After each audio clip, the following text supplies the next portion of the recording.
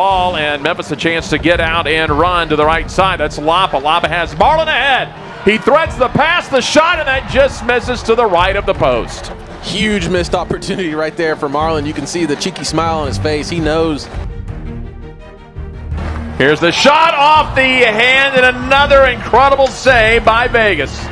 That time Hyman from the left side, and Hyman very active tonight.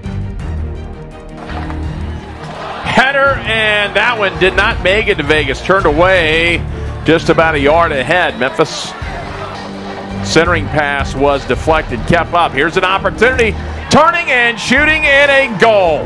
And Rhode Island FC will draw first blood. Chance to the right side. That ball squirts through, and that is through the 5-hole. And is it across the goal line? It looks like it is. Tyler Derrick is trying to plead his case with the center official, Matthew Corrigan.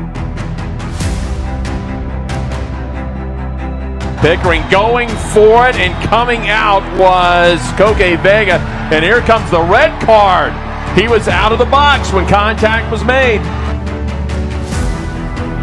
So here comes Lee. So they're also going to have to take another player. So they'll be playing a man down. Fusion's going to have to come off as well. So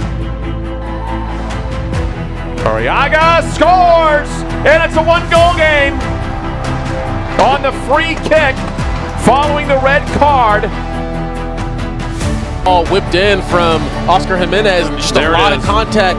Lucas Turchi just taken down inside the box from Yayo. All right, Marlon Santos, 5 goals. That's 11th in the USL Championship. And again, the new keeper, Jackson Lee, after Vegas got the red card. And Memphis 901 FC on the penalty kick level the matchup in the 101st minute.